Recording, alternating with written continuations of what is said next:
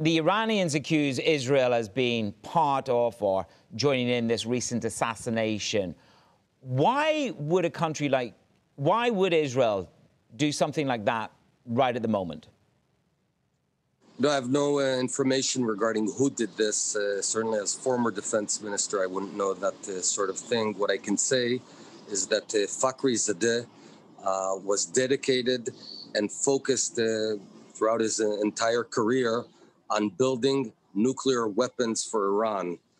There's a reason that he was hidden. There's a reason that they refused to allow the IAEA inspectors to interview him. This guy was not just a ticking bomb, he was a ticking nuclear bomb, and the world is safer without him. So would the position be that you would condone the assassination? As I said, I got no idea who did this, but what we do need to understand is that the Iranian leadership has spent over $100 billion on its nuclear weapon program. And these Ayatollahs dream at night about having nuclear weapons while 30% of their population is in absolute poverty and is dreaming about having a good meal. We have no business with Iran. Unfortunately, Iran continuously over the past few decades has been fomenting terror all around the region and indeed the world.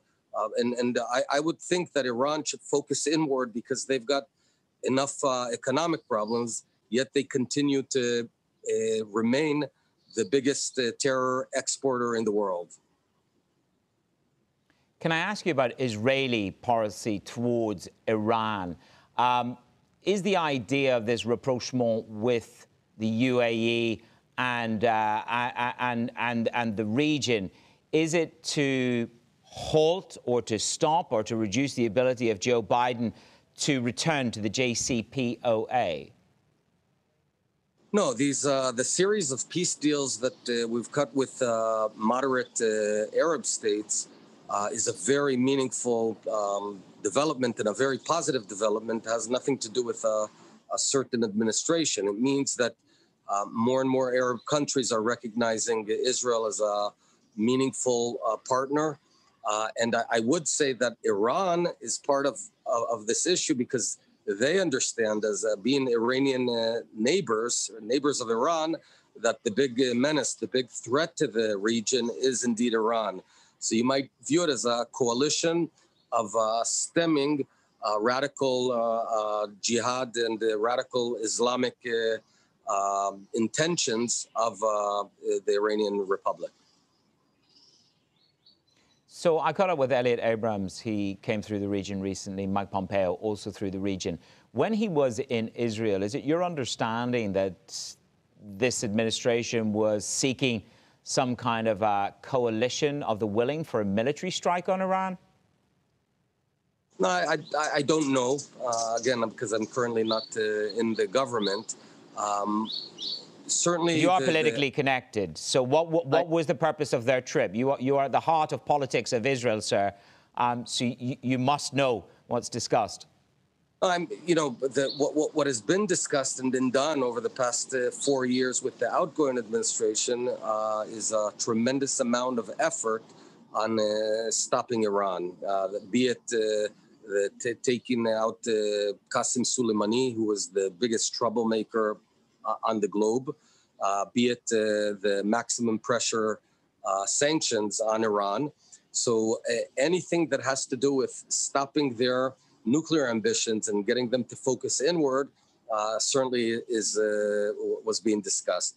I can only hope that the incoming administration, the Biden administration, will understand, and I'm sure President-elect Biden does not desire to have Iran go nuclear on his term. So these are the sort of things we're going to be discussing with the Biden administration.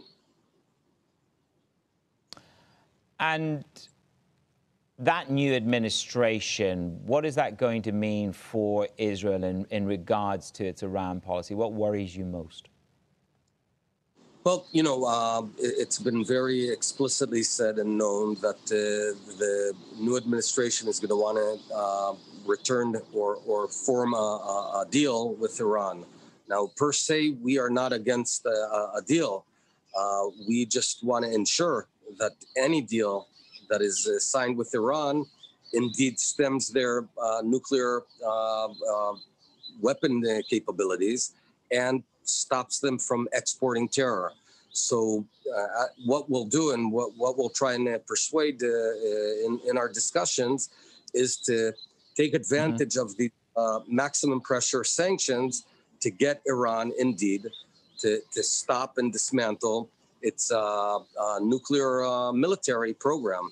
And that's going to be the focus. And, I hope we'll be able to reach common ground there. Naftali, the country Israel's going to the polls. We understand it could be for the fourth time in less than 2 years. Now, your party is surging in the polls. You said that you plan to be prime minister. Can you commit now here with me this morning on Bloomberg that you won't nominate, you will not nominate Netanyahu for re-election when the votes are in? This is your chance.